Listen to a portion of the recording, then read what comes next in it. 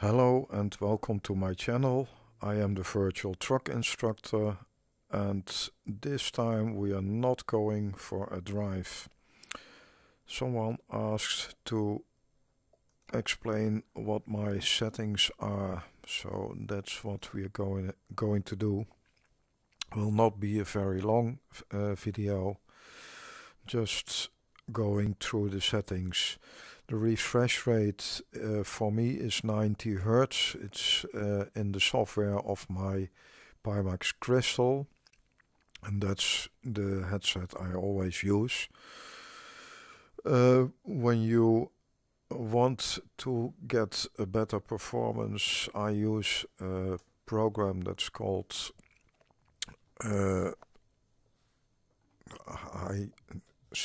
again lost the name of the software. It's always when I need it, it's gone. It's in an OpenVr-FSR. It's a small program, and I will put the link down in the description, as well as a link to a video where is explained how it's working and what settings you can use. It should be working for the Quest and other Oculus headsets, but watch that video and you will see how it's going. For VR, the scaling is always at 100%. That's the best thing. Anti-aliasing, I disabled it because I don't see much difference. And this one is for me at medium. It also doesn't do a lot for me. Depth of field is off because you don't need that in VR. It probably even makes things worse. The sun shafts, some people don't like it. In my Oculus Rift S that I had before, I had this off, but in my Pimax Crystal, everything is so good, and the resolution is so high I can keep this on. Where I start most of the time is in simple settings, put it on high, and then come back to the advanced settings and experiment a bit what's working and what's not. The details in vegetation and grass are pretty heavy on the screen, and also those in the mirror. So that's a choice you have to make. For me, this is working. So I have the grass and the shadow on low, vegetation and reflection on medium, and all the other things on high. The only thing that's off is pedestrians. They are graphical, a bit heavy on the system, and I don't need them to make it look real. So that's it about the graphics. Yeah, in the gameplay there's a lot of things you can set.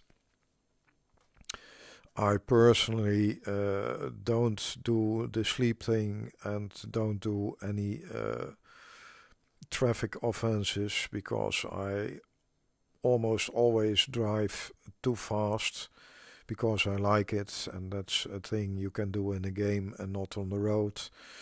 And I like to drive mostly as daytimes, because the you see much more at the daytime. Sorry about the cough. It's a bit itchy in my throat. The speed warning is on in the route advisor. I don't do the automatic parking dialog, I have it on, I think it's on skilled parking, yes. And that's in Euro Truck Simulator. In American Truck Simulator, I have it on random parking because the trucks are much different than in Europe, and I didn't drive that much in them, so sometimes I make mistakes. Also in Euro Truck Simulator, I am still a human. Sometimes I'm a bit too hasty and want to do it quick, and then things go wrong as well. You will see that in some videos also. I have the random road events and the detours on low and the rain on 0, because I like beautiful weather, and especially when driving around and recording, I don't like the rain. Your visibility goes down so much, and your truck starts sliding like you're on ice, so that's not what I like. And I think everybody should know for themselves what they like and do what they like, because it's a game and you should have fun with it. So I'm not gonna say you have to do that, and I don't accept it from other people as well, because I want to have fun, and if you don't like it, it's no problem for me. I use the shifter, and that's the H shifter. The steering range is for me at 900 degrees. I use a Logitech G27 with a truck shifter on it. I didn't use the camera now because it's in the way. I tried to record it earlier and there was much more stuttering from me as I did in the beginning, because I couldn't remember the name of the program. I will also show in the program shortly as an image over the whole stuttering. I think that's the best place to put it. Truck and trailer stability is on 100%. That's because if I let it shake and wobble, I will get sick in virtual reality. So I need to have this all at 100%. If you are on a monitor, you can do that and you see the truck move much more. But when you're inside the truck with the VR glasses on, you will eventually get sick. Even with these settings, when you're on a dirt road, sometimes you feel it tingling in your stomach already. I also disabled the speed limiter, so I can drive as fast as I want and as fast as the truck will go. Rain sensor I don't need. I have my stock for it, and at the steering wheel. The retarder is not on automatic because it causes sometimes the blockage of the brakes, and I don't like that, braking suddenly very hard. The engine brake is on, so when I tap the brake gently, the engine brake will work. I have a start and stop button, but I still keep it the automatic engine and electricity start on, because it's when the motor shuts down, because I have a wrong gear or do something that the game doesn't like and the motor shuts down, it will start immediately as you put your foot on the gas. The parking brake is not on automatic because I have it on the stick as well. This is on automatic. The air brakes is on. The fuel consumption, I don't care about that. I keep my tanks full, so. And the anti-lock braking I have on because it locks so much every time. Even with the brakes on only 60%, the brakes will lock so quickly. So I decided to do the anti-lock braking system. Although when I drove the trucks and they didn't have it at all, and I never had locking brakes, but yeah, that's something in the game. Traction control is also on because sometimes it starts gliding.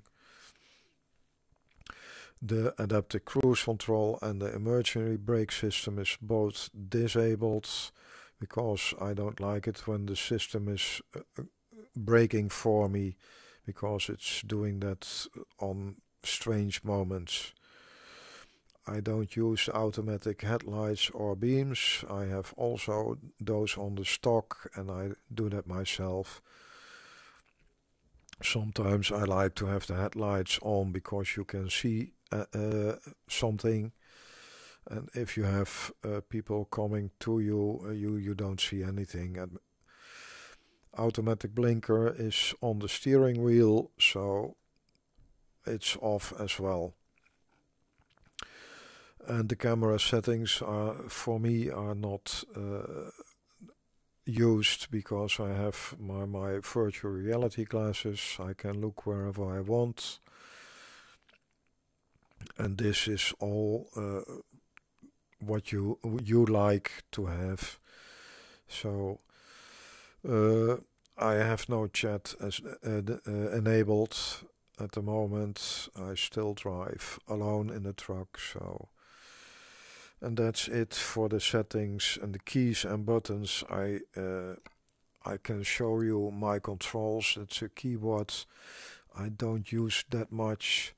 The Logitech G27 is my steering wheel. I have an SRS knob that is with 2 buttons, or actually 3. There's also a push button that I use for the memory of the cruise control. And this is, as I remember well, for the small stick I have what I use for the cruise control, opening the windows. And then I have here my setup for the wheel. I have the H shifter, normal power mode when the automatic transmission is on, but it's not there. This is the settings I use when steering. Here are the settings of the wheel itself. I have the force feedback settings pretty low. Understeer slip, I have it on 0, but it still happens, and way too much. You actually should have oversteer, not understeer. And here we have some small corrections in the dead zones, because I don't like it when it immediately reacts when I touch the pedal. So you have to set that to your own use. It's just trying and doing that. And these are the shifting positions. If you will look more at it, please pause. And that's also for the other settings, otherwise the video will be very, very long. And this is the 2 buttons for the side button and the button in the front. And I think that is it. I will put the links for the graphics, the extra program down, and also a link to a video I found about this little program to how you set those settings. That's it for me at the moment. Thank you for watching. If you liked it, please give me a thumbs up, and if you want to see more of my driving and explaining other things, please subscribe and hit the bell icon so you will be notified when there is a new video coming up. Thank you for watching. Bye.